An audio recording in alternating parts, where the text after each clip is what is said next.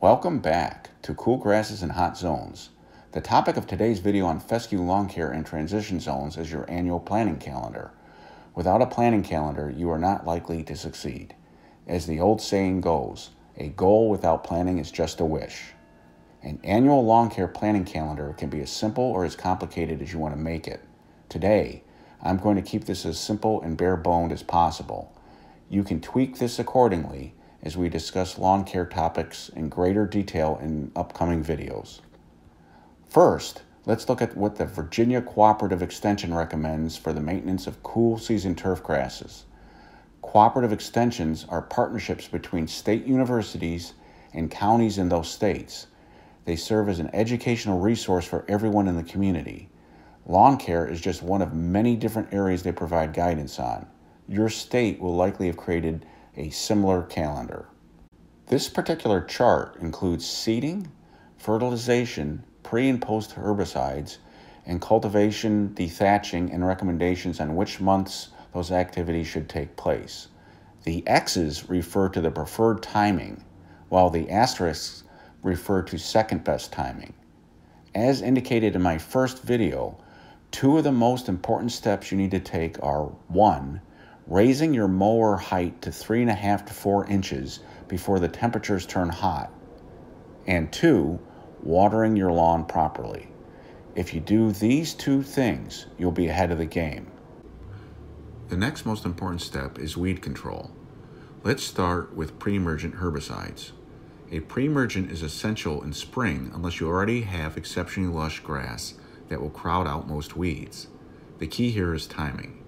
You do not have the 2-month window this chart indicates. You need to put your pre-emergent down when the soil temperature reaches the 50 to 55 degree range. Why? That's when many weeds, particularly crabgrass, germinate. An easy way to keep track of this is to watch when the forsythia bloom. As soon as they bloom, get your pre-emergent down immediately. In most transition areas, this will probably be sometime in March.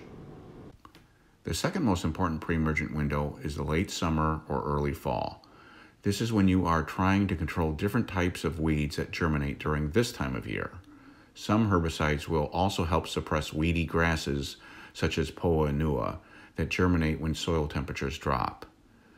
As for post-emergent herbicides, I recommend spot treating as need be from March until early November.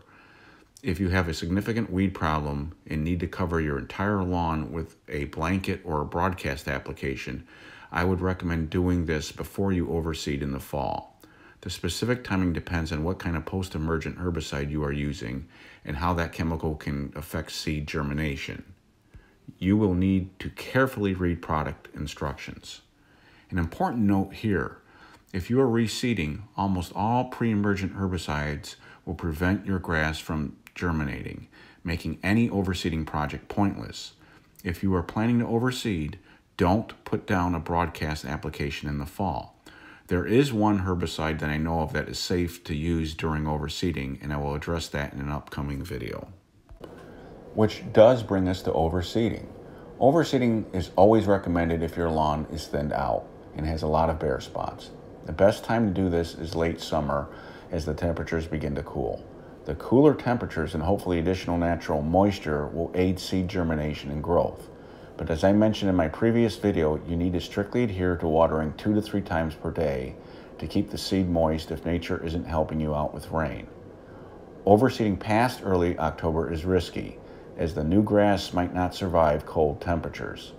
Spring is the only other time to consider reseeding, but the possibility of hot spring temperatures make this less than ideal. A great complement to overseeding is cultivation, also known as aeration, and dethatching. Both not only dramatically enhance the success rate of overseeding, both also dramatically help your soil breathe better and allow whatever you do apply to your lawn reach the soil. Homeowners can now buy really inexpensive do-it-yourself dethatchers that are easy to use. Aeration is more involved. You either have to hire someone to do this for you or rent and operate an aerator yourself. Aerating in the fall is never a bad idea, but you don't have to do this every year. But if you do aerate, I would strongly recommend overseeding at the same time.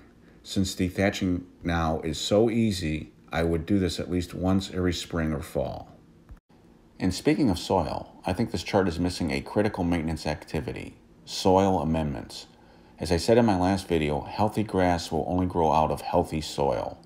Too many homeowners ignore their soil. I strongly recommend adding soil amendments such as humic acid and biochar both in the spring and the fall. This will boost microbial activity and soil fertility, as well as help aid in water and nutrient retention. You also want to have your soil tested to see if you need to add lime to your lawn in order to raise its pH. This is an important step. If your soil is too acidic, your grass will struggle and likely be replaced by unwanted weeds. Moss could also become an issue. Finally, let's talk about the most controversial subject: fertilization. Lawn care companies and fertilizer manufacturers will lead you to believe that you have to fertilize year-round. Not only is this not true, but you can do more harm than good. I'll go into greater detail and source that information in my upcoming video on lawn fertilization. But in a nutshell, you only really need one good fertilizer application, and that is in the very late summer or early fall. The cooperative extensions throughout the transition zone states are all in agreement that this is the most essential time period to fertilize. Your lawn needs this food in order to recover from the stresses of summer. I would recommend early to mid-September. The second best time? No, not the spring, but around the time of your last mow. This could range from mid-October to the beginning of November. Why then?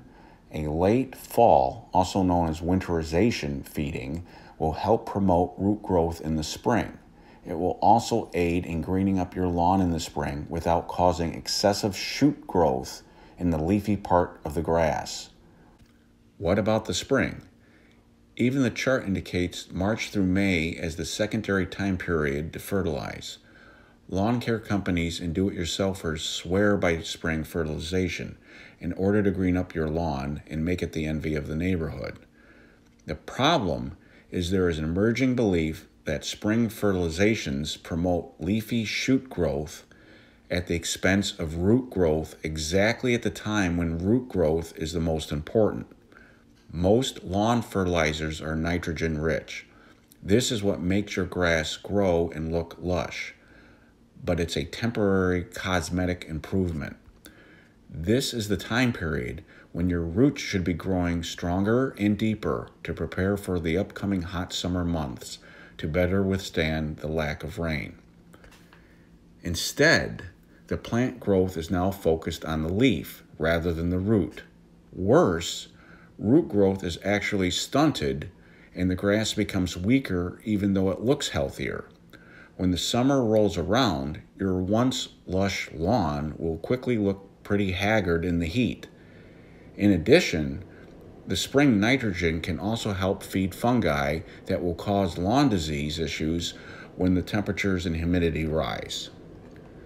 The best way I can put it is this: would you rather have a lawn that looks good all year or a lawn that looks outstanding in the spring but looks worn out in the summer and has to be rebuilt in the fall? The safest strategy is to fertilize only once or twice per year, and both times in the fall. I will discuss other possibilities outside of the optimum root growth time period in my upcoming video on lawn fertilization. Overall, you can see your total annual lawn care program is not overly complicated. 1. Apply 2 pre-emergent herbicide applications, one in the spring and one in the fall, and only one if you are overseeding. 2. Spot treat weeds throughout spring, summer, and fall as needed. If you have a huge weed problem, broadcast treat your lawn once right before you overseed in the fall. 3. If you overseed, consider dethatching and aerating in the fall. 4. Amend your soil in the spring and fall. Apply lime if your pH is low. 5. Finally, You only really need to fertilize once or twice per year. That's it. 5 steps. And you can do this for far less money than paying a lawn service company. If you like my content, please help this channel by subscribing to the channel, clicking the notification bell, liking this video, and commenting below. I welcome all feedback. Thank you.